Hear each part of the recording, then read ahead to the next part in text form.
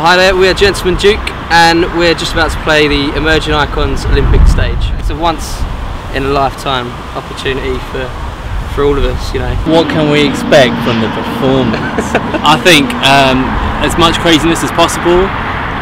Hopefully, you know, get more kids involved. I think the kids like to be raucous, a bit anarchic, so we'll get them punching the stage later. Lots of fiddle, lots of guitar, lots of drums, lots of bass, and just really lots of this.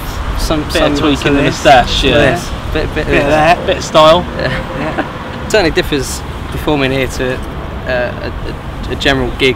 Being outside, it's not the same as the environment within a small bar or a pub. Or I think what differs for me is that it's clean here and there's no spit on the floor. People don't jeer at you when you turn up to a metal gig to support, you know.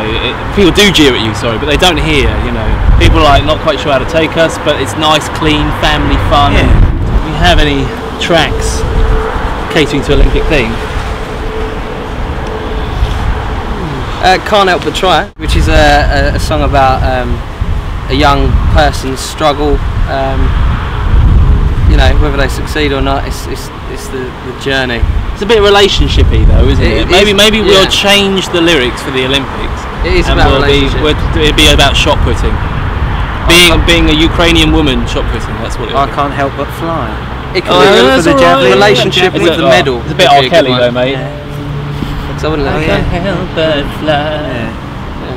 There's people here for sporting events and the rest of it, but it really does, you know, expose a lot of people who are probably not so into their arts culture, maybe. Kind of need music at events, just any event, and it's really, really important. I mean, people don't want, you can overdo it with the sport, and there's plenty of people coming here that Londoners that haven't got the chance to get tickets because they're so ridiculously expensive, so you can at least provide something decent for them. Yeah. That's why Gentleman Duke are here. If I wanted to see the Emerging Icons stage anywhere, in any event, it would probably have to be At my birthday party. Yeah, Something like, well, you know, they do things at Finsbury Park or something like that. Like that'd be cool if there was something going down, or like a mixture of stages. Emerging Icon stage, why not? There's all sorts of stages popping up at all festivals now, and music festivals.